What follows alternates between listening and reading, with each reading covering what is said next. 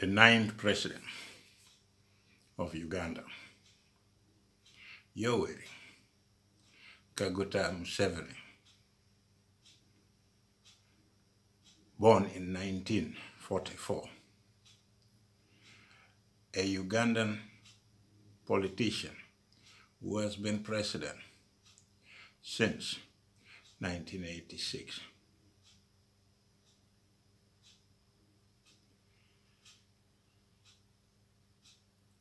His family migrated to Ntungamo, Uganda Protectorate. He went to Kiamale Elementary School, Barara High School, and Ntare School.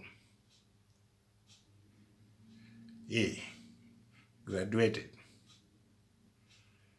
from 𝐿𝐴 University. He studied economics and political science. He became a Marxist. He loved radical Pan-African politics. It is believed that he also led a group of students from 𝐿𝐴 University to Frelimo territory in Mozambique. The man liked radical ideas. He gained some knowledge from leftist Walter Rodney. He loved the ideology and idea of Frantz Fanon on revolutionary violence to post-colonial Africa. But when he came to power, the Western world thought that he was one of the new generation of African leaders.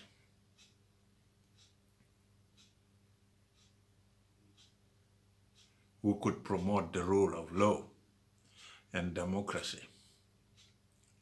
A Marxist who turned capitalist, but still using his Marxist ideology to rule and to command domestic consumption. Those at home, he rules with the iron fist. He's a Marxist who loves his gun. Wherever he's going, you find him carrying that gun with him.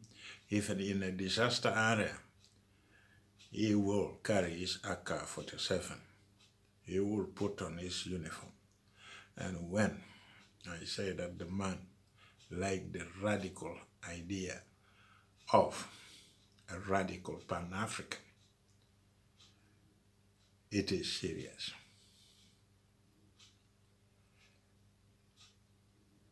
He is a revolutionary who believes in post-colonial violence. Violence. He uses violence on anybody who wanted to interrupt his rule. And this is what the European Union and the other countries thought that, oh, we have already found a new generation of leaders, new generation of African leaders. I'm sorry, but that was a dream that never came true.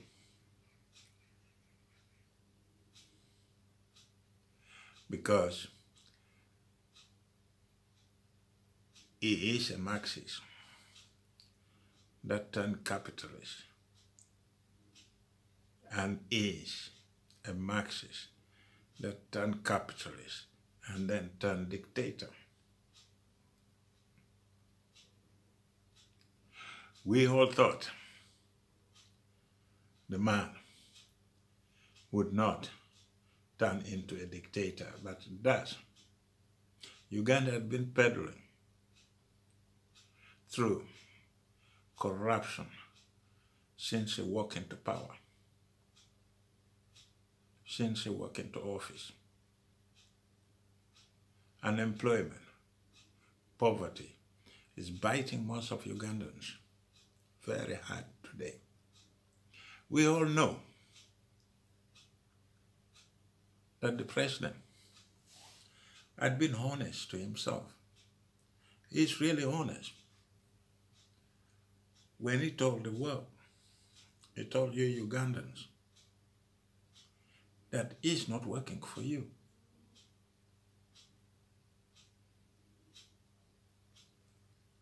We have to respect him for that honesty. He told you, I am not working for you. I am working for myself, for my family, and for my grandchildren. That should have gone very clear into your mind as Ugandans. But simply because Ugandans are so stupid, they don't listen, they don't see what is happening. When they eat for one day, they think that is enough.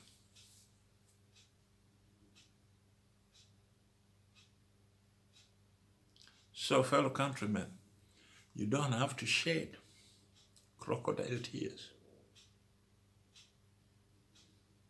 Because what you see is what you get. The president is very honest with you. You can hate him, you can blame him, but he's very honest.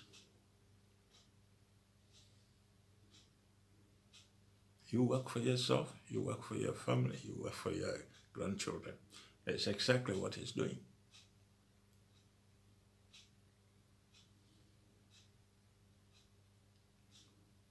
We all know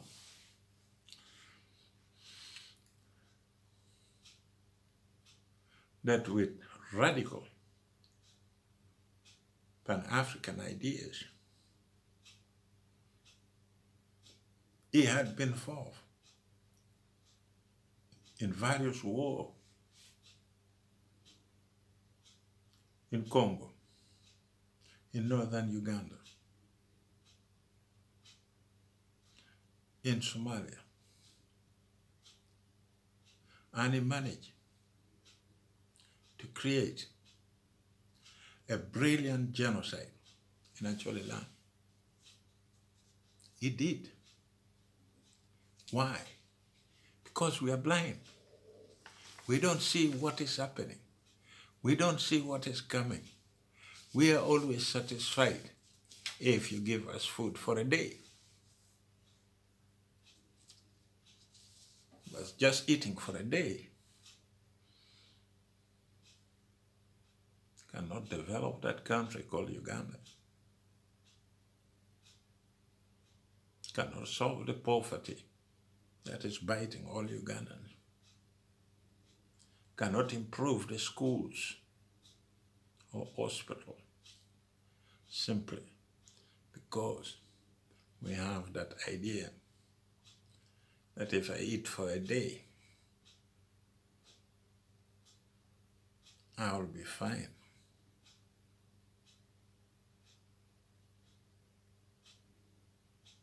And you go and eat for a day.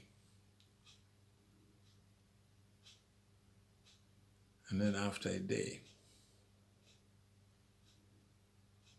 you have nothing more. That is the life. We all know he is very good in suppressing his political opponent. He left fun on ideology and ideas of revolutionary violence to post-colonial Africa. He loved it. And he's going to use it until his last breath. When Idi Amin was overthrown, by Tanzanian Defense Forces, together with Uganda National Liberation Front, 𝐾𝐫𝐞𝐿, and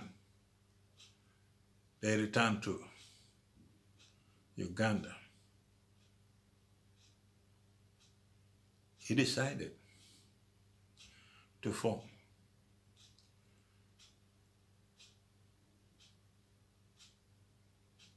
the Popular Revolutionary Army, PRA.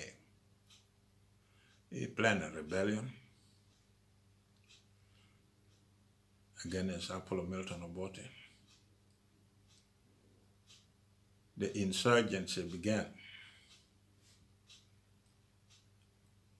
with blowing up buses full of women and children on Kampala-Gulu Road, attacks on army barracks, army installation in central Mubende district. The PRA merged with former President Yusuf Lule fighting group, the Uganda Freedom Fighters, to create National Resistance Army, NRA.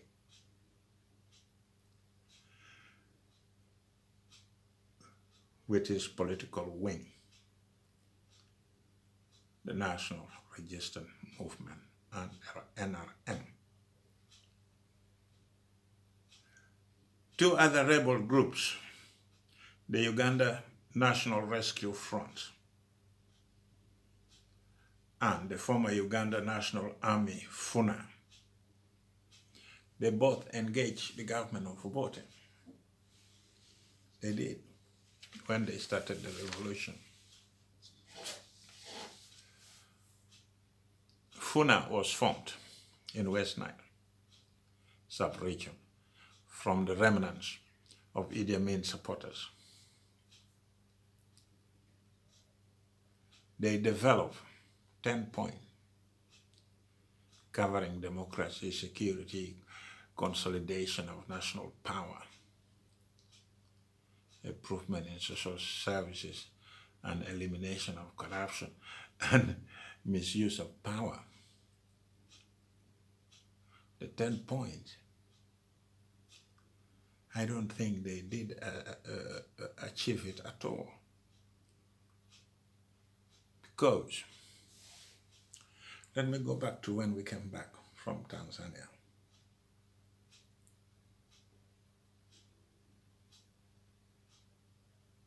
Yoweri Museveni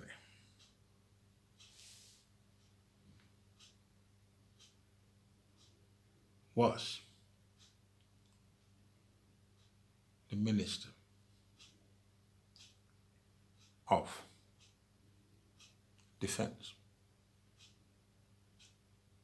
The President at that moment misused his position as the minister, and he abused his own power. He abused the power of that office. He abused the power of that office.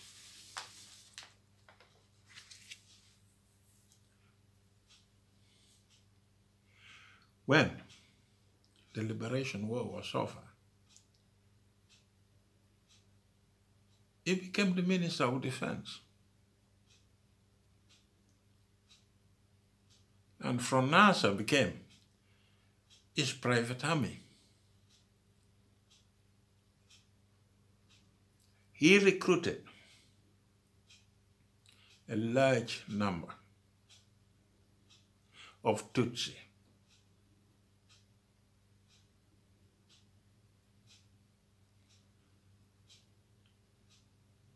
and Banyankole to bolster its rank. The group was about 9,000 to 10,000 fighters. As the result of that recruitment, many Tutsis who were refugees from Rwanda were recruited into Uganda National Army. That is a crime that had never been solved. The United Nations High Commissioner for Refugees in Uganda at that moment has a lot of questions to answer. The commander of the Tanzanian Defense Force that was based in Jinja to oversee the liberation of Uganda have also a lot of questions to answer. Why did the Minister of Defense recruit foreigners into Uganda National Army? And on top of that, they were recruiting refugees who were under the supervision of United Nations High Commissioner for Refugees in Uganda. If this gentleman knew about the Minister of Defense misusing, abusing his power in recruiting those fighters, and the fighters who were trained using Uganda taxpayers' money. They had been educated using Uganda taxpayers' money. And the United Nations High Commissioner for Refugees did not know what was happening. That foreigners were being recruited. That foreigners were being harmed. That foreigners were sent to Dar es Salaam for training.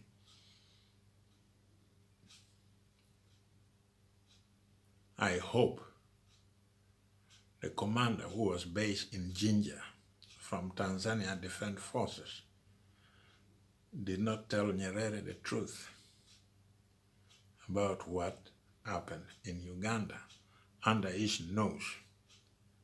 That should have been investigated. As the result of recruiting those Tutsi refugees from Rwanda, he, as the Minister of Defense at that time,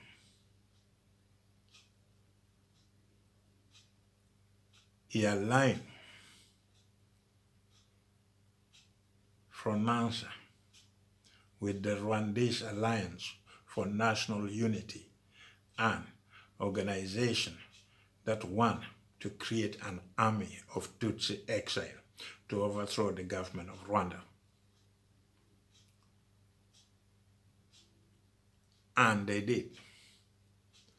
And it has succeeded, beginning with the Minister of Defense abusing his office, using his power to recruit refugees to help him fight his war. And then later, he goes and overthrows a neighboring country. They did overthrow the government of Rwanda.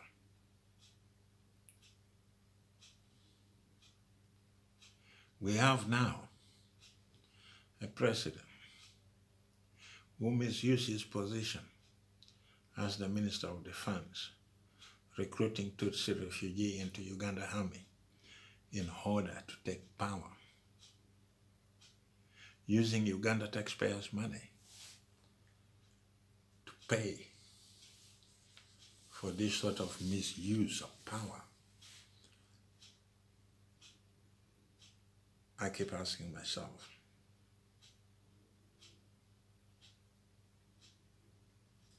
we have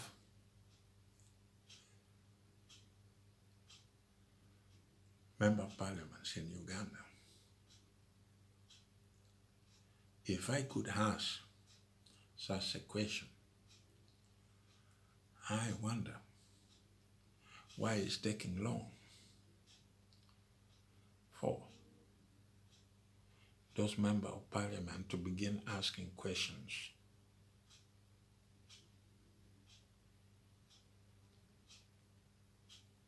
about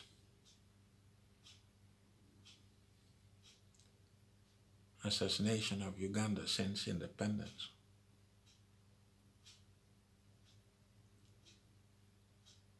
Those questions are not being asked.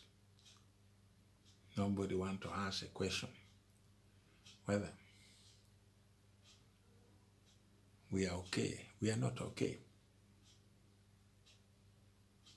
You see,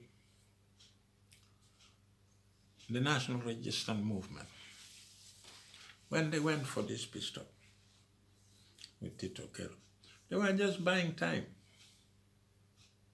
They were buying time. They were buying time. We all know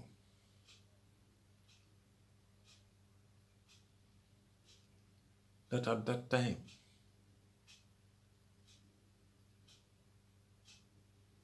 that our commanders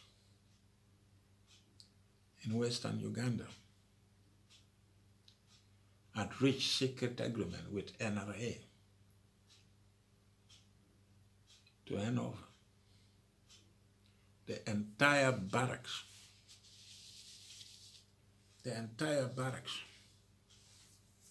to NRA, because those commanders were promised money and protection. Those commanders betrayed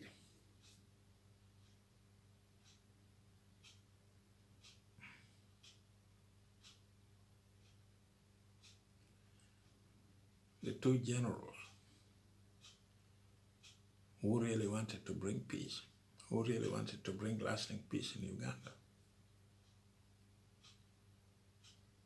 And we all know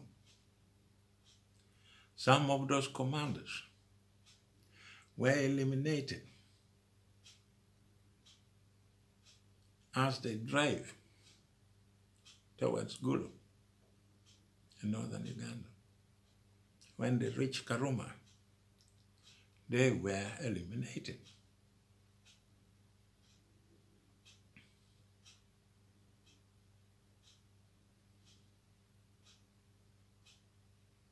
They never live to witness how the people they supported put the entire generation, the entire Acholi people, into a concentration camp. They organized a brilliant genocide that is going to disturb the people of Acholi for a very long time. It is a pity that they died before seeing what they brought upon our people. We all know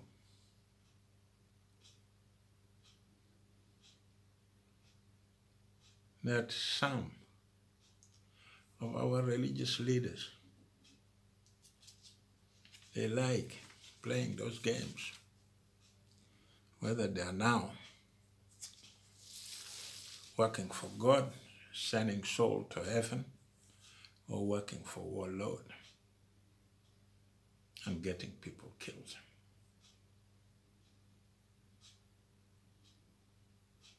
We know that some people are enjoying today. Some people have been given a farm. Some people had been given cash, including religious leaders, cultural leaders, those soldiers who help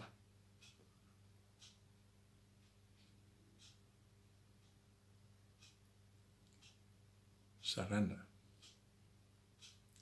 Let's hope that wherever you are, you enjoy what you did to your own people. Thank you for listening. I will be back.